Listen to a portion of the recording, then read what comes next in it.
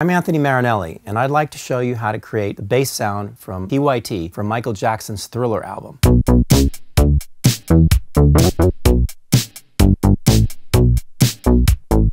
It has 3 oscillators, 1, 2, 3, and I'm using just oscillator 2 and oscillator 3. I'm using a pulse wave from oscillator 2 patched into the filter, and I'm showing you with patch chords. There's normals on the synthesizer, so you don't have to patch everything. Pulse wave from oscillator 2 into the filter. Oscillator 2 is an octave higher than oscillator 3.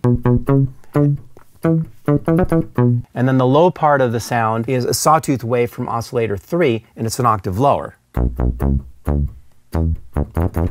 And then in the filter, I have a little bit of resonance, no cutoff frequency, it's down to 0, and I'm modulating the filter with the ADSR envelope generator. A slow attack time. The decay time is short. By adding a little bit of sustain, it just carries the sound a little bit longer, and then there's no release time, so I can articulate